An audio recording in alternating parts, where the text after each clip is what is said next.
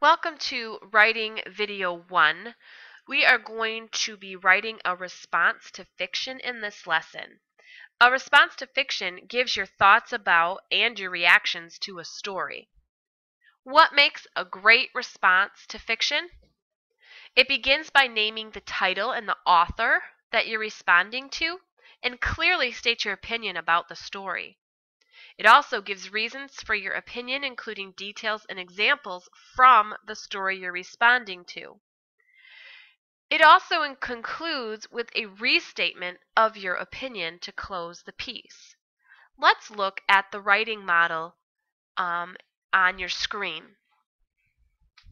So this is a response to the book Charlotte's Web. We're going to note how the writer states her overall opinion of the book and gives details and examples to support that opinion. Charlotte's Web by E.B. White is a wonderful story about a most unusual spider. I couldn't put the book down.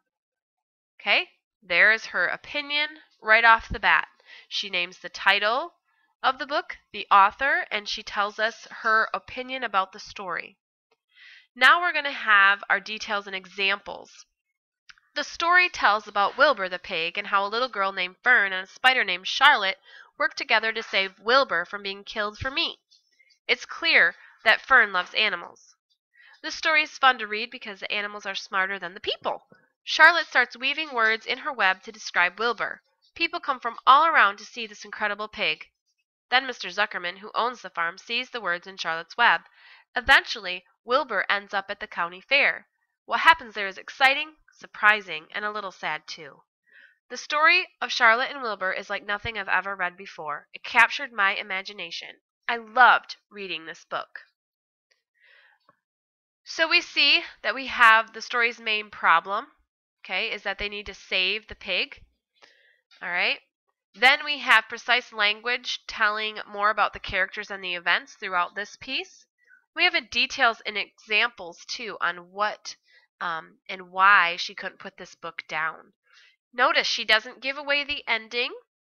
She just tells us and gives us a little taste for how she felt how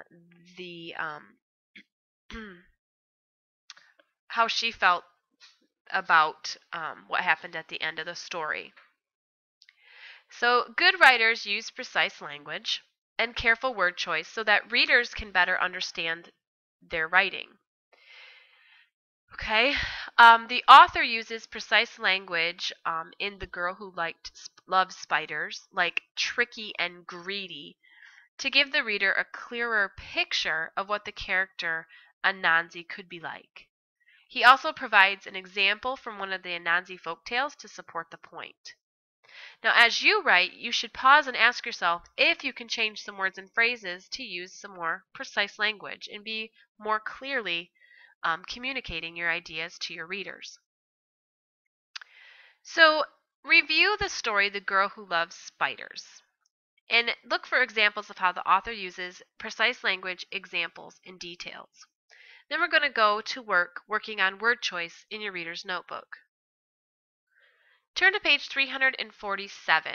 We're going to practice using precise language.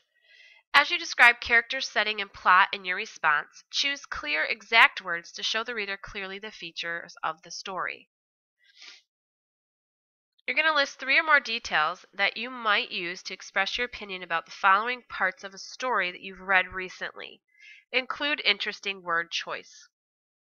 You can see up here that the topic was characters, and some of the details from the story that this person read were fascinating, realistic, sympathetic, and evil. Those are all details that describe the characters.